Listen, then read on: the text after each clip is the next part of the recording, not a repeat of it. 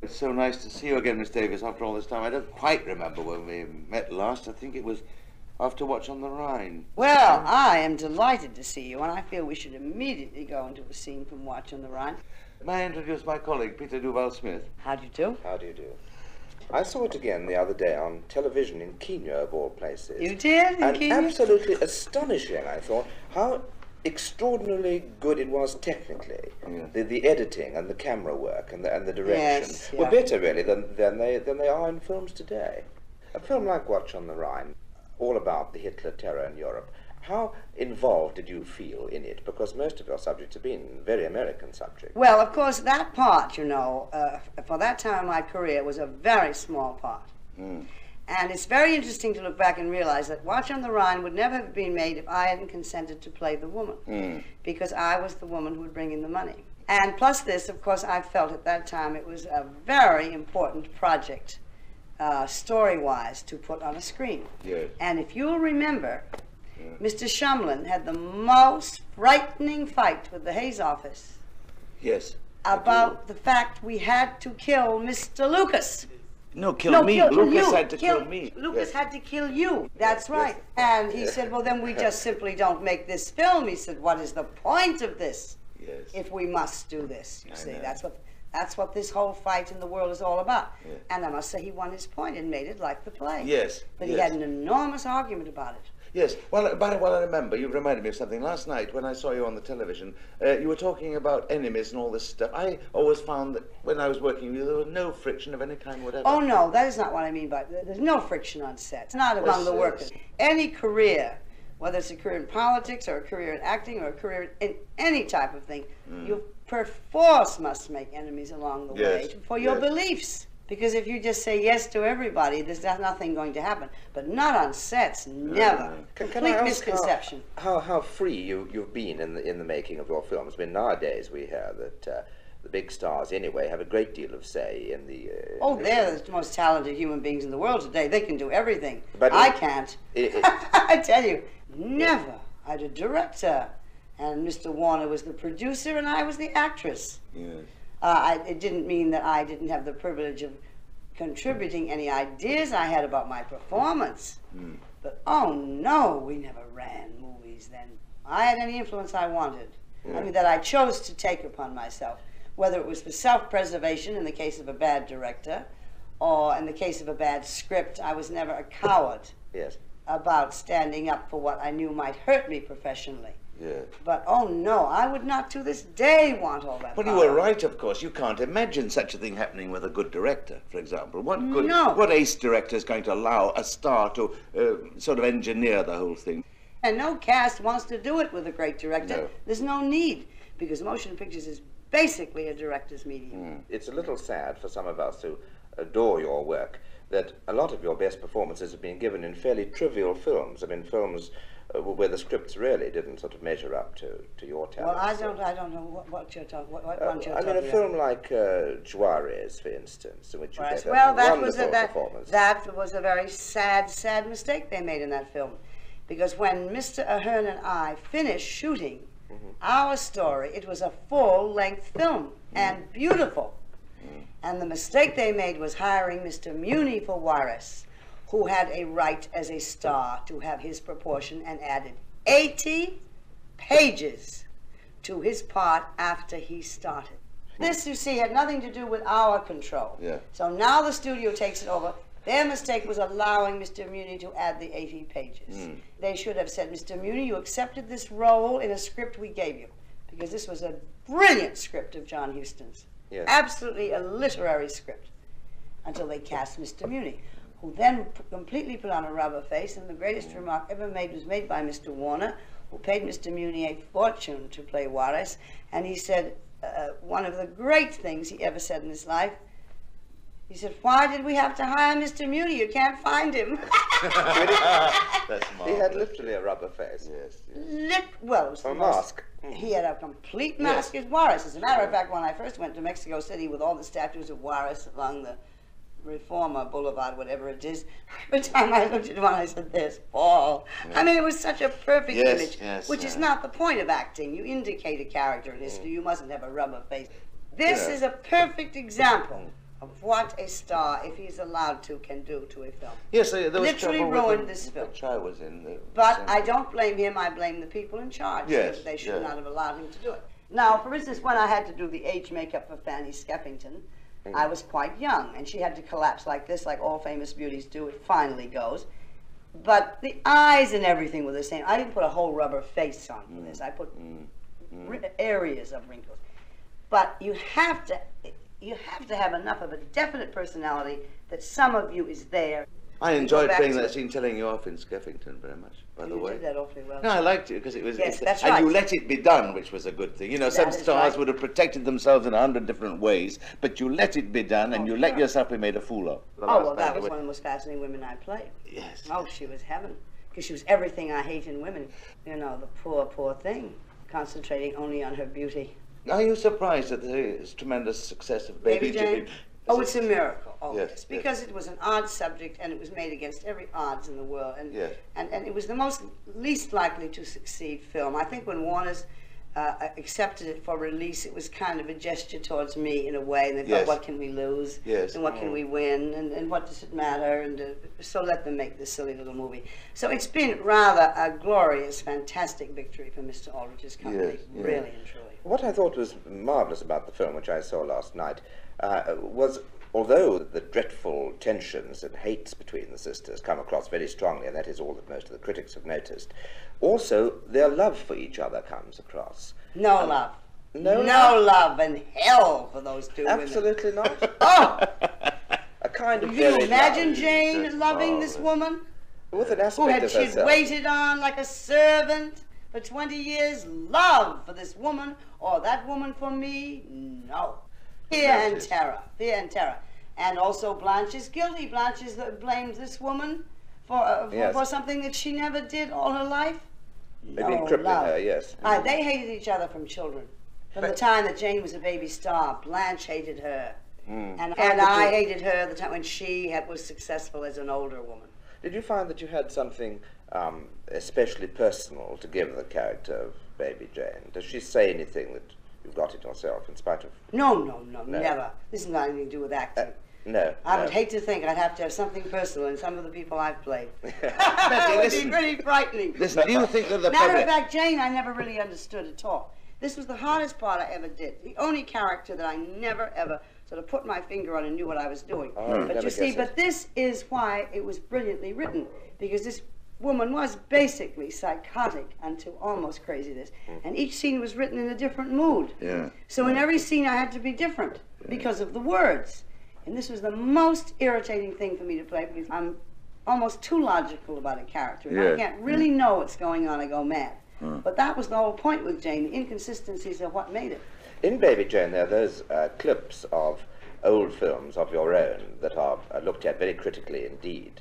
One imagines, you know, by yourself as well as by the character in the film. I have never seen this film yet, you know. Oh, really? No, I will see it at Cannes. Well, and in fact, does that mean a sort of comment on some of your early films? Do you now rather regret them? Heavens, no. That's when I learned my business. You made so many films. You made about 70 films. Well, that's how I learned to act. I was very fortunate. All the kids today don't have a chance. No. I used to make 10, 12, and 15 movies a year at Warner Brothers. Goodness. And that means that you play that many parts a year, you know. And this is where you learn your trade. There's no place to learn trade anymore. You know, you said 10 years there was nothing. Oh, yes, absolutely. Well, I mean, how do you feel about that? Because I think the most hellish thing about being an actor is when you're out of work. Well, I wasn't out of work. Oh. There was nothing in the no picture I made money. But you, I made one every year. But I became, you see, on the list of non-money makers. I see. So when Aldrich tried to put this together, you see, he had an enormous job getting backing. Because they said, these are just two non-box office women. We can't make any money with them at all.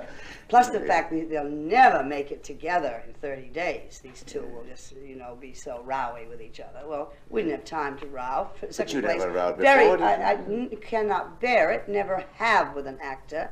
I've always had my rows with the men in the front office and not with the people on the set. And we didn't have time. We're both too professional. And Hollywood, of course, you can imagine, was just waiting for it. Yes. And they soon gave up and left us alone after about 2 weeks, you know. My But God, we yes, just yes. didn't. We just never would. 2 women would be too smart. Everybody yeah. said we'll give you any amount of money for this film if you'll recast it. Yes, yes. And put I guess Sandra Dee and some other young girl in it, you Yes, know, which yes. is what they're doing today. You see, that's Yes, what's yes. sad. Well, one hadn't seen you for several years, as George has just said, and yet when one saw you again, I mean, it took only a second to realise who was there, that it was Bette Davis, and the mannerisms that, I hope you don't mind my calling them that you used on the screen. But were I all- didn't use them in Jane. Well, I but they never were there. used. I know Your they were walk, not. your My walk, your way walk, of my looking dear, the alive. Jane walk had nothing in the world to do with the way I walk, or have ever walked in any other part. That walk was a totally different walk. I beg You to think disagree. I waddle like that? No, sir. I am very sorry, and I do not use the same mannerisms in every performance, and I would give anything in this world to have time to show you 5 characterizations, one after the other. I do not. This has become a legend that my imitators have emblazoned in the brains of everybody. Jane was a thick, plodding, clumsy woman. I'm very quick-moving and completely different than this. But you were very recognisably the same person in all Well, the films. naturally I'm the same person. That's the only way to start them, if you're really a different person in every film. No, I'm really tired of this. There's not one thing I did in Jane like I have done in other performances. Let me assure you. Those awful, cloppy I walk like a streak, Jane slots. It's around true, my I remember house. that lope the first day on the set in Watch on the Rhine. And watch on the She and loped watch out on of the but I'm watching the Rhine because I was a very calm, placid, organized woman. I would like to show you about 5 performances and just get rid of this legend that I do the same thing every time. Yes. Because I am one of the few to brag a bit who does not do the same thing every time. But I work very hard at playing different people, and I do. And if you can find one part of Bette Davis as that horrible Jane Hudson, I'll make you a big bet. Because I was a heavy, thick, Yes, yeah. drunken, psychotic, gone dame with no life left in her except hate. That's a different matter. Well, it was a terrific star performance, one of about at least a dozen sort of really great star performances that you've given. And I wonder if you've... There must be word that we're some. tired of, but do you think of yourself as a star or as an actress? A star. And what is, After 30 years. and what is a star different from an actress? A star and an actress are the same thing. There's no difference. There are 2 kinds of stars. There are non-acting stars and acting stars. A star means people come to see you. This takes about 25 years to earn. Yes. Usually the press says we discovered a new star. Yeah. Spencer Tracy was a new star. He had worked 15 years in the theater before you ever saw him on the screen in Hollywood. Yeah. A new star indeed. He had earned it year after year after year by working. The public makes stars. In other words, there are a few people who can carry movies, and they come to see those people. The public makes stars. Yes. Look, there's a good... Today, everybody is a star. Cary Grant You said stars have cannot to... find anybody today who isn't a star. Cary Grant the said day they stars start. have to please the public, supporting players have to please the producers. That's and right. that's the truth, yes. The public finds stars, and it takes years. But one thinks of a very sad example, Miss Davis. I thought a very great actor, now dead, I think, Thomas Mitchell, who was regularly in films for about 30 years. One must have seen him dozens of times. He must have been One in of the scores great, of great films. people. And yet he was never a star. No, because he Why didn't have the not? star quality. The public decided this. Yes, Some people have it, and some people haven't it. And mother and daddy and God have a lot to do with it. Some people affect the public, and some people don't. But it Speaking of doesn't mean that affect- a star isn't an actor. No, no. As you said before, Mr. there is the Mitchell other just kind of... didn't have it. And this is nothing that you and I can really analyze, but it is the truth.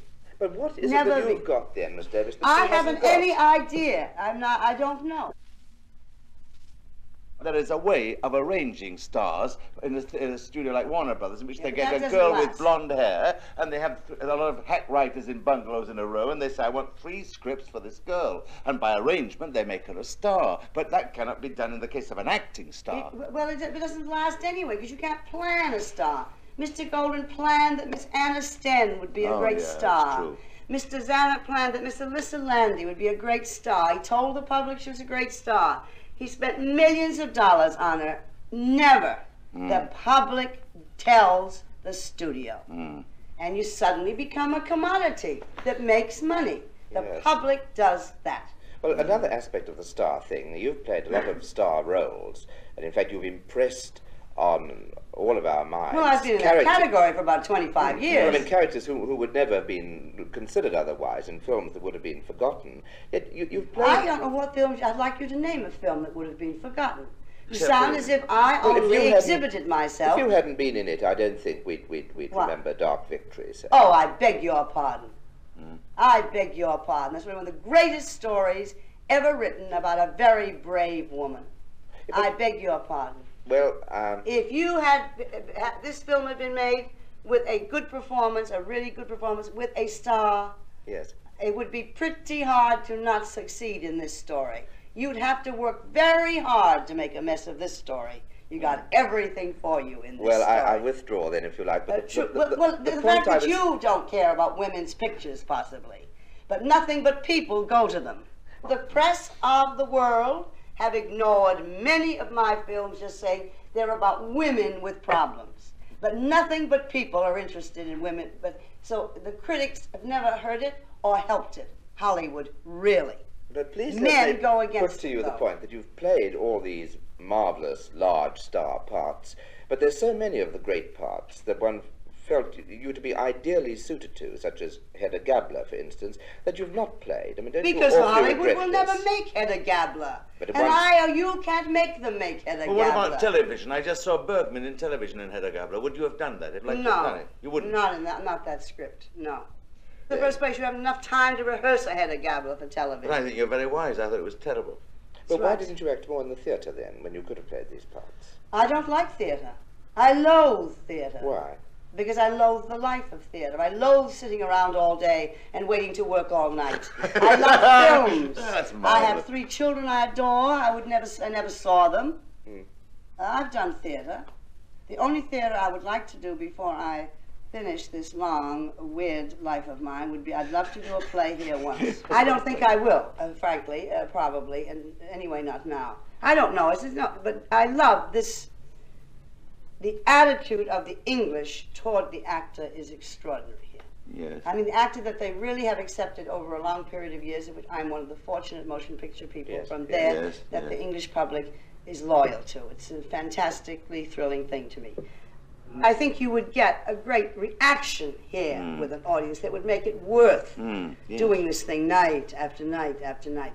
We only have theater parties and big rich men bored to death and their wives all dressed up really who support the New York theater. This is truth. Everybody will tell you this.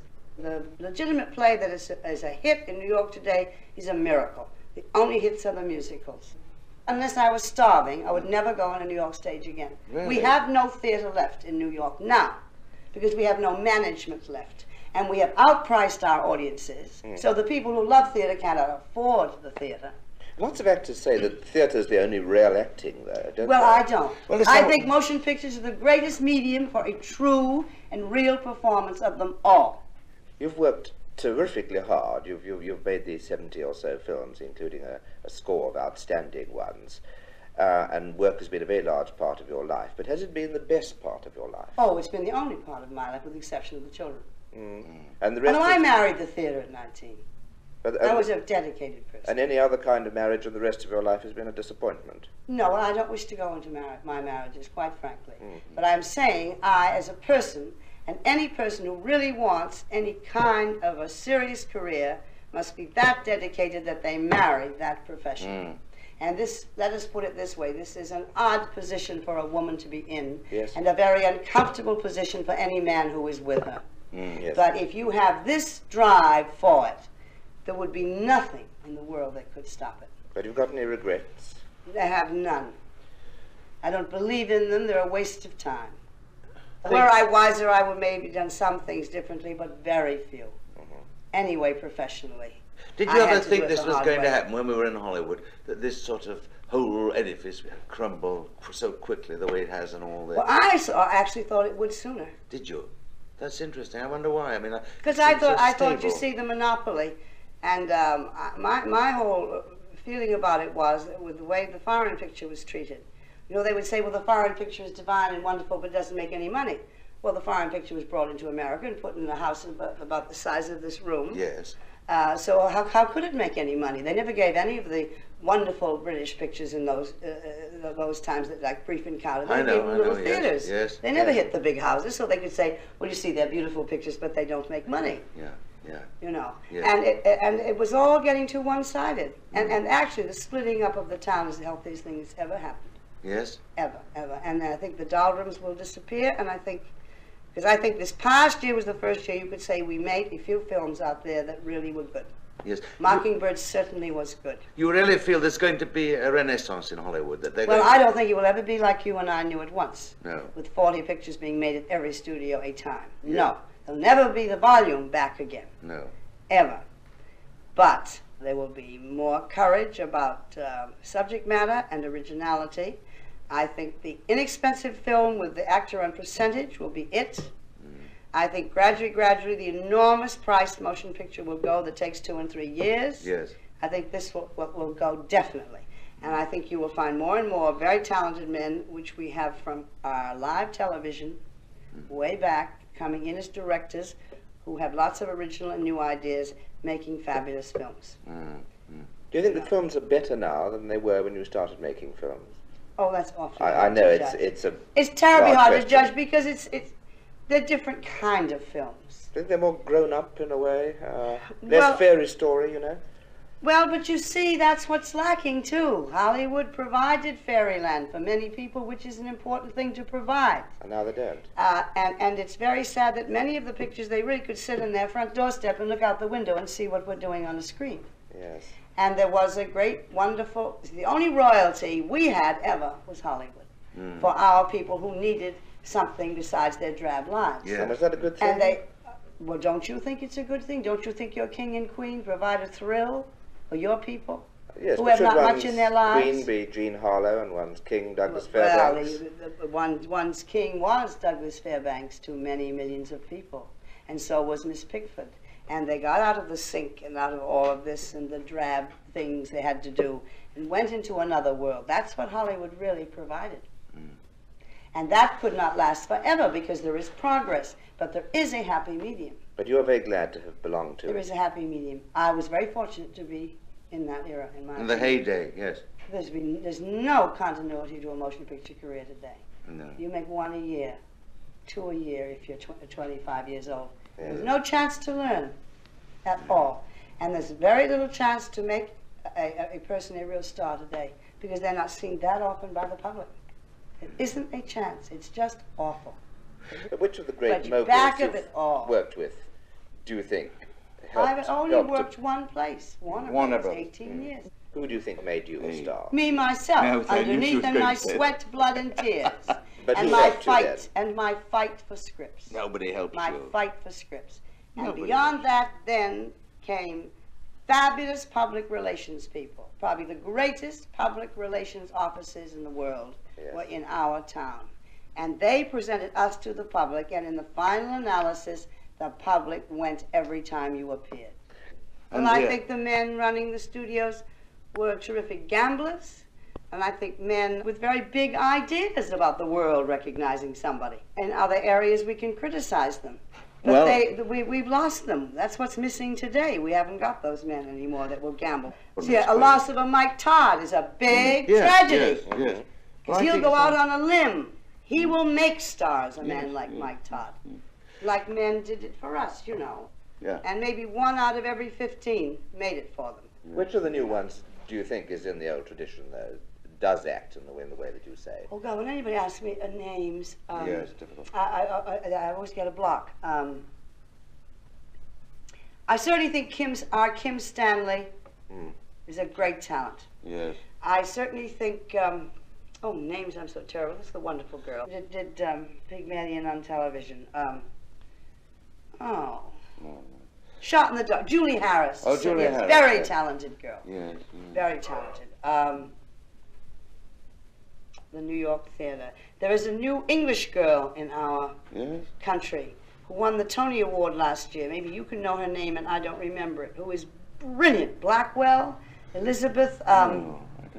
Is she? She's brilliant. I saw her do one of the Ben Casey shows of all things. She was absolutely brilliant. Yes. This girl is really brilliant. Yes. And I think will have an enormous career. Have you done much live television? No, never. Isn't it the hardest thing of all? I mean, I've don't all never the stars tried it. refuse to do it? Don't they insist Well, on and being even filmed though beforehand? it's tape, it doesn't make it any better. It doesn't? No, I thought they filmed some of it. Who wants to collapse in front of an audience? The audience sitting there and have to break down and say, we'll start the tape again, make up for your mistakes, so you simply must go through it like a performance. You haven't ever rebelled against the extreme bittiness of film acting, you know, that you do a tiny bit here and a tiny bit there. No, you have to train yourself with there. this and accept it. This can be very irritating. But it's a matter of getting used to it, and I had plenty of years to get used to it, and I just adore it. How do you go about creating a part? Quote Claude Rains when they said to Mr. Rains once, "What is your method of acting, Mr. Rains?" He said, "I learn my lines and pray to God." This is what I do, because I haven't any idea if it's going to work or not when I start a picture. Because I had no idea what to do with Jane the day I started. It's a feeling you get. Some actors are transference actors into other people, and some are not. When have you most nearly played somebody that you think is like yourself? I really haven't ever. The most nearly was a very small part in the very beginning in a picture called So Big. Oh, And well, it's way, way back, and about 1932, and it's a very small part of the boys. It's about a woman, as you know, and her sons. I was her son's sweetheart. It was the most like me. The Girl in the Great Lie was the most like me. Otherwise, you know, just sort of blue jeans, sloppy. How do you feel about things in America now? Do you think they've become more sort of high-paced and neurotic? I think the whole rhythm of life is very sad. Do you? Yes, because I think that nobody cares much anymore. And I think it's very infectious, and I think that Hollywood can't take all the blame for some of the ordinary material, because I think that life has become sort of ordinary, and I think that all art reflects what's going on in the outside world, and it affects writers, it affects everybody. We have no new plays being written. Theater should be larger than life, and that's what everybody is going through at home, is all the neuroses. So why go to the theater and wade through it? Yes, you know, it's a very courageous thing in films. There's this technique of naturalism, and a person comes out against that. Oh, Christ, if you act today, I want to tell you, this is the most unforgivable sin in the world. It should look as if there was no camera there and you just were sitting around your living room. I'm so bored with it. Yeah. The juggler, the famous juggler act. What does the juggler do? He misses twice, right? Yes. And always gets it the third time. Why does he do this? Because then you respect the fact this is difficult, right? Yes. So a performance that people proudly say you would never know he or she was acting, well, just don't bother. Yes. People should know that it is a profession. Certainly you knew Mr. Barrymore was always acting. You certainly know Sir Laurence Olivier is always acting. He does not come on and give what I call a natural, mumbling, apologetic performance. None of your English actors do. They are trained actors. And in training, it is exciting for people. You see, of course, in America today, this is the original sin. It would be, Shumlin told me, never act with an inferior actor, Betty, because it will make you look too much. Which was an absolutely brilliant remark. Now, it cannot always be arranged like this. No. Because there aren't that many actors floating around. No, there aren't. For proper acting, there aren't. Who you can hear, who is articulate. You know, half the New York actors on the stage, when you're working with them, you can't hear them on stage to get your cues, let alone what the audience is hearing. I've had enormous areas of criticisms that I acted. This has gone on for years, you know. And I've just had to take it because I believe one should be an actress, and I wouldn't have any fun doing it any other way anyway. But I often work with people who do so little. Yes. That I look as if I were doing more. Yes. You see what I mean? If there was somebody really acting with me, it would look be the far same. better. But I still can't do it.